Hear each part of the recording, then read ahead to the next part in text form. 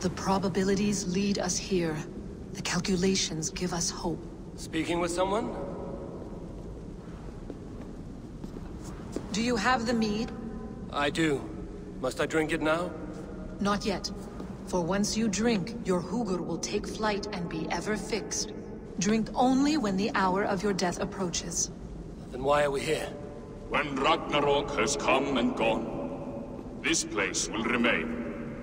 Remain and remember. Wise Mimir, keeper of the well, give me your counsel. You who seek immortality may find it within these waters. But there is a price. As always. The mead is not magic alone. It requires the sacred waters of Mimir's well to ferment into its final state. Before you take these waters, you must infuse them with the blood of the Ashen. To remember you, it must know you. Surrender a part of yourself to the waters that nourish the World Tree. Only then will you have that which you desire. You yourself have lost much for wisdom. Beheaded by those who did not value your learning. My Hugur is here. That is all that matters. I have learned to live incomplete, as will you. And if I make this sacrifice, what then? While death and ruin rage all around, the World Tree will keep you. Your body will die, but your Hugur will live on here. In time, you will be born anew, into a new world birthed from the ashes of the old. Do you vouch for this strangeness? I must believe it, for there is one I love dearly who depends upon it. And there is no other way. None. It seems I have no choice. You never did.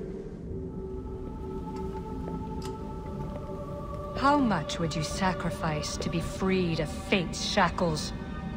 Would you give your tongue, your hand, your sight? I would give all that and more.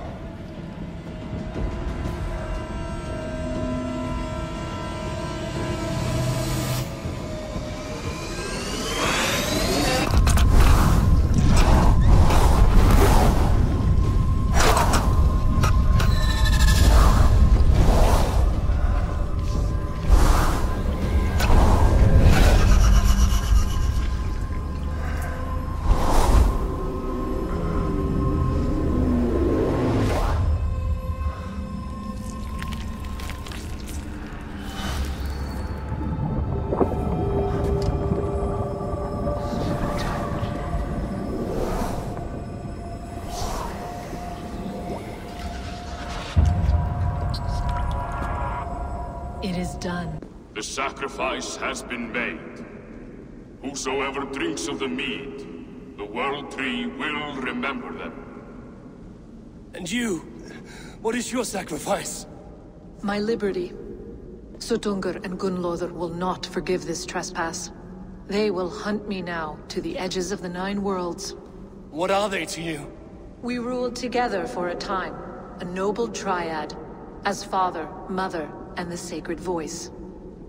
6 times we tried to blunt the fangs of Ragnarok, and 6 times we failed. The mead was our 7th. But they feared how it might change the humans for the worse, so they locked it away and banished me from Utgardr. By your efforts, you have returned to me what is mine. The ashes of my husband. He made his own sacrifice for knowledge. With a few changes to this mead, I may undo old sorrows. Do as you will. I've had my fill of this cursed realm. Bright mind, heart's ease. Beloved, I will not fail you again.